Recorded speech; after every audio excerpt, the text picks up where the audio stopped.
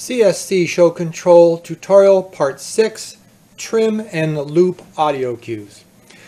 So let's say for this blackout scene, it's an unexpected blackout, but the director tells me I need to move some stage scenery here, so we need to put a blackout in, and it's going to take a little bit of time. I really don't have music for it, so I'm going to go back through my files and say, all right, you know what, maybe I'll just use music from this one track here and just play it back in a different way, and I'll just edit it here on the fly so that I can use it. So I'm going to make sure I'm on Wave Player 1. I'm going to select my happy track again right here, bring that up. All right, then what I'm going to do is click up here on where it says show me the waveform, and rather than play it back the exact same way it was earlier in the show, I'm going to start it here where it got loud. So I'm going to select, you can select anywhere along here. I'm going to select it here where it got loud, and then go down here and say start from here. So you'll notice that this gets grayed out. So it's not going to play the first part of the waveform, it's just going to automatically start here. So that'll be my new starting point for the waveform. So when I play it back, I'll get this.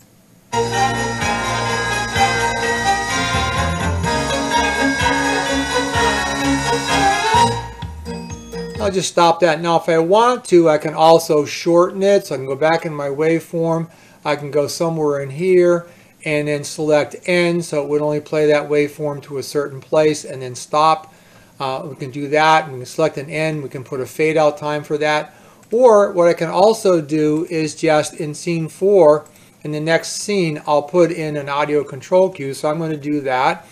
Remember, I want to control wave 1 here. So I'm going to put in a fade out. I'm going to make it a quick fade of 3 seconds. And I'm going to drop this down where it's going to be a totally fade out to -100. When you do that, that means that that will fade that out. So I've got my wave then starting where I want it to because I've adjusted it. And then I'm going to fade it out here. Let's see what we have.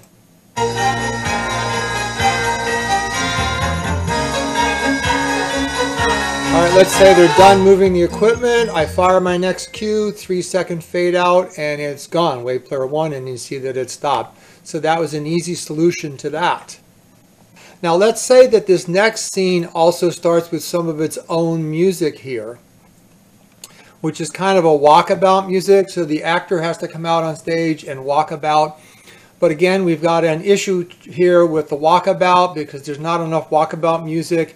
So first of all, let me get my walkabout music in here. I'm going to Wave Player 2 because we're using Wave 1. We've already got a command on there.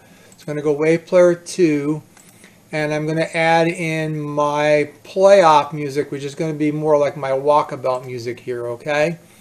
Now, if I don't do anything, the playoff's going to overlap right on top of this fade out, which I don't want that to happen. So I'm going to tell this to wait for about 3 seconds. Just to make sure that this fade out is done before this starts up. So we should have that. Let's see if we have that. We'll start from back here. All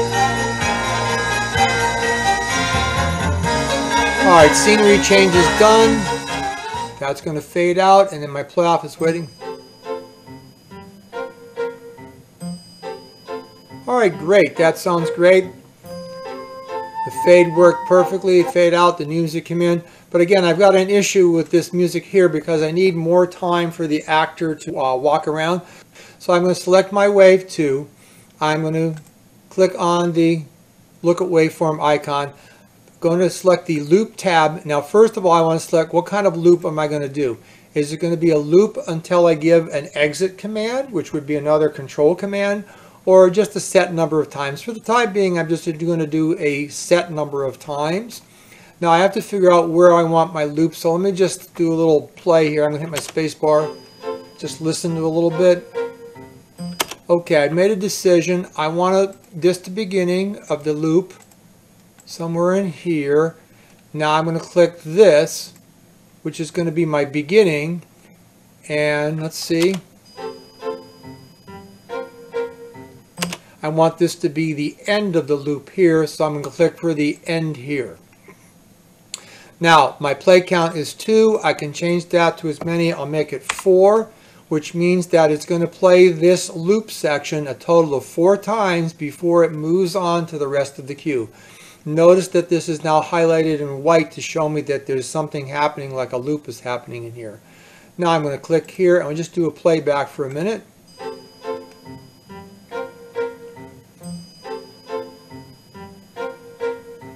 Third time. Now after the fourth time, it'll proceed on and play the rest of the cue.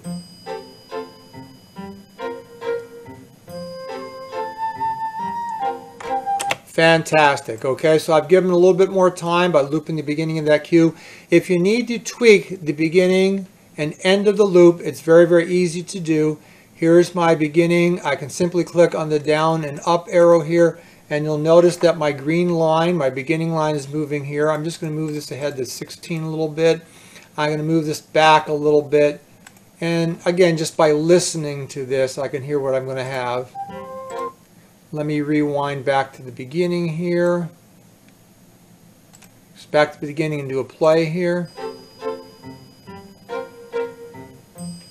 Oh, that sounds better. My connection between the loops sounds much better. Alright, so that's done. Then this cue will be ready to go. So we have our blackout music. Wave 1 is going to fade down. Then this playoff music will come in. It's going to loop 4 times at the beginning, then proceed on with the cue.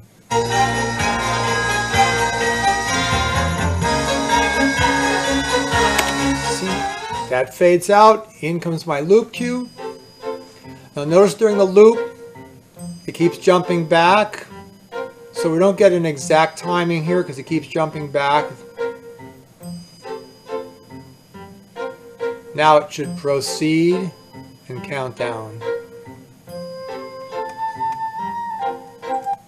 But as you can see, something that would seemingly be very, very complex to execute becomes very, very easy with this program. And at any time that you need to go back in, you simply go back in, select that, select the waveform, go to the loop tab, and just change your parameters here. Where the beginning is, where the end is, whatever you need to do. If you need to have it to loop more times, just change them, and it'll automatically change that for you.